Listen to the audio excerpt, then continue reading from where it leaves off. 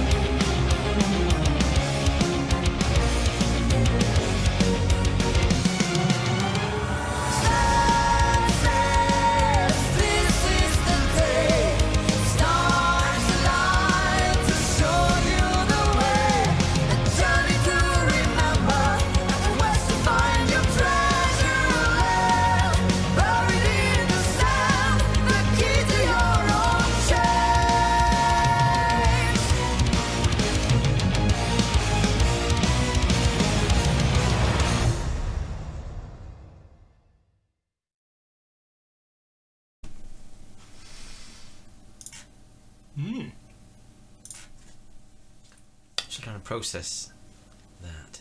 Okay, shall I tell a story Go on. while you process it? They're going right off now. It's just always because the drummer had been backed up to what looked like a cliff edge. Probably wasn't, but it looked like one, didn't it? You can imagine him sat there going, "Guys, I'm not too keen on this," and like sit still. And it just reminded me of, this is a story from our past. We played at on stage at the Park Hall, and there was a drum riser, and on the drum riser were my drums. But at the back, the drum riser wasn't very big, and my chair, my drum stool I was sat on, came right to the back edge of the drum riser, and I didn't have a proper drum stool in those days. I had a chair with like an office chair that I took the back off. Oh, you remember that? Yeah. And it had wheels. Yeah. And I'm sat here, and if I'm going with my feet, it used to move backwards. And I got on this drum riser at the Park Hall, and it was about 4 feet down behind me. And it was just literally, the edge was there. And there's a photo of me gaffer taping up the wheels of my chair there just because it was going to slide backwards off the drum riser was playing. And as I was looking at that guy playing on the edge of the cliff, I thought, I wonder if he's got like a little tether that's just tethering him to something or something like that, just in case a stone moves and his chair sends him off backwards. You obviously had to sign some kind of insurance. Yeah, some kind of insurance thing. But it just reminded me at the time I had to gaffer up the wheels on my chair in case I fell off the back of the drum riser. Anyway, so there you go. Absolutely nothing to do with the song. People said they liked these stories. Did they? Yeah. Fools. Mad fools. But it was, you know what? It was very lightweight production, didn't it? So it lacked any kind of heaviness. Mm. Which not every song has to be heavy or anything, but I think what I mean is it lacked a little bit of meatiness.